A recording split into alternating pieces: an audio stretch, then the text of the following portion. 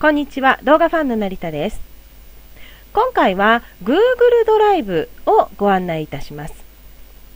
Google ドライブとは Google が提供しているクラウドスペースのことになります。クラウドスペースというのは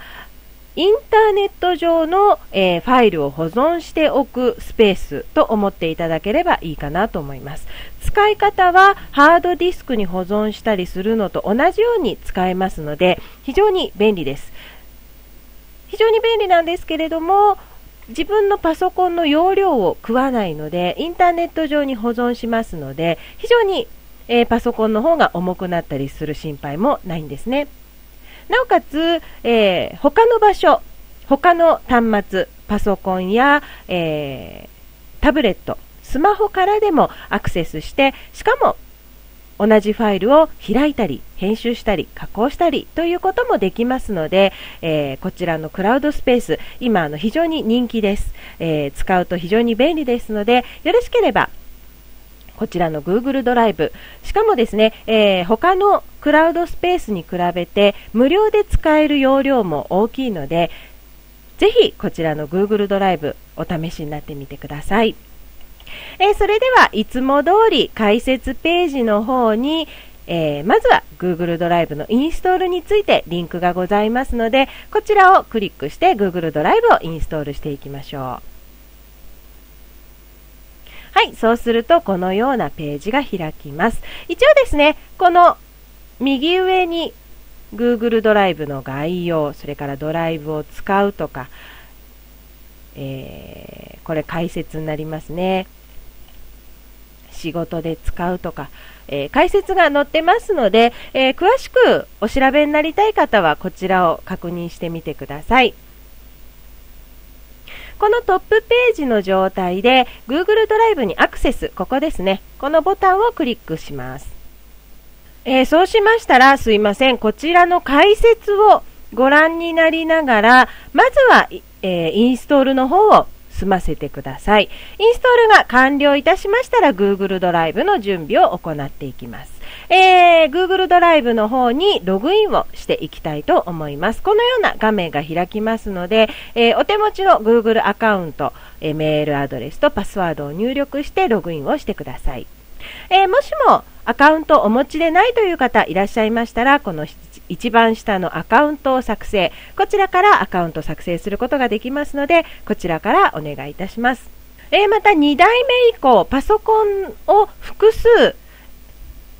のパソコンで Google ドライブを利用したい場合、2台目以降のパソコンを登録したりするときには、Google ドライブのこの画面ですね、この画面から、設定、ここを開いていただくとドライブをダウンロードというのがあります。こちらをクリックしていただくと、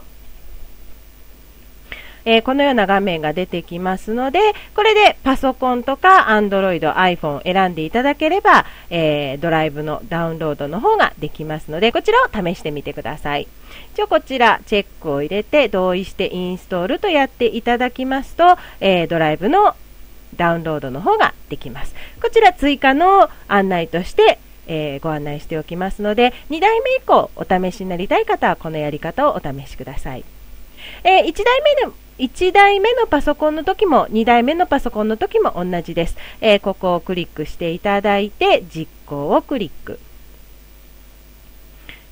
はいをクリックしていただいて、そして、インストール、パソコンの方に Google ドライブをインストールしてください。このあたりは1台目の時も2台目の時もやり方同じになりますね。インストールの方が完了するまでもうしばらくお待ちください。はい、インストールの方が完了いたしました。閉じるをクリックして終了となります。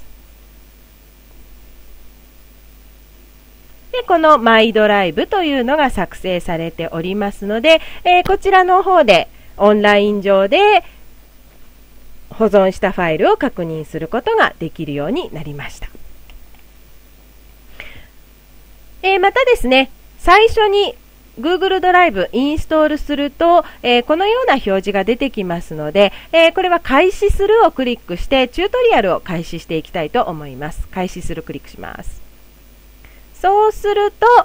ログイン画面が出てまいりますので、ここに、Google のアカウント、メールアドレスとパスワード入力してログインをクリックします。はい、ログインが完了するとこのような画面が出てきます。確認をして次へ。こちらはスマホのアプリのダウンロードができるようになります。この上の Google プレイ、こちらをクリックしていただきますと、Android のインストール、アプリのインストールができますね。それから、こちらの下の App ストア、これをクリックしていただくと、こちらは iPhone のインストールがこちらからできるようになっております。スマホの方にも Google クラウド入れておくと非常に便利ですので、入ってない場合はこちらからインストールをしてください。では続きに行きたいと思います。こちら次へをクリックします。他のユーザーとファイルを共有できますというふうにあります。ファイルごとにこのようにシェアとしてあげるとファイルを共有できますのでお試しください。次へをクリック。これで完了となりますね。右下にこういった感じで Google ドライブ設置できましたという案内が出て、こういう画面になりますので完了をクリックして終了となります。はい、そうするとこのような Google ドライブのフォルダーが開きます。パソコンの中に Google ドライブが作成されたような形になりますね。ハードディスクと同じような感じで、この左側を見ていただくと、ライブラリのドキュメントがあったりとかするこの中に Google ドライブが作成されております。ドロップボックスとかと同じ感じですね。こんな感じで Google ドライブ使えるようになりますので、あとはいつも通り保存するときに保存先を今まで、例えばドキュメントとかピクチャーとかにしていたものを Google ドライブにしてあげれば非常に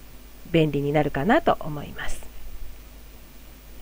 で、これ一旦×で閉じまして、また Google ドライブをインストールするとこのようなアイコン4つ表示されます。で、この、Google シート、Google サイズ、Google スライズ、それから Google ドックス、これはですね、Google ドライブの中で利用できる文書ファイルのアプリになります。これは分かりやすく言うと、マイクロソフトの Word、マイクロソフトの Excel、そんな感じになります。文書ファイルとか表計算ファイルもこのアプリを使って Google ドライブで利用することが可能となります。またこの Google ドライブのこちらのフォルダー、ダブルクリックするとこのように Google ドライブフォルダーが開きます。またこの右下にこの Google ドライブのアイコンがあるんですが、これクリックしてあげるとこんな感じで一覧メニューが出てきます。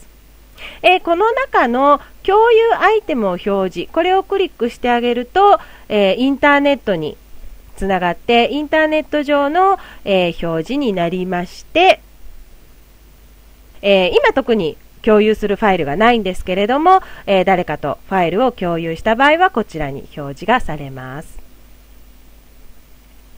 またそれ以外ですね、この設定、ここをクリックすると様々な設定をすることができます。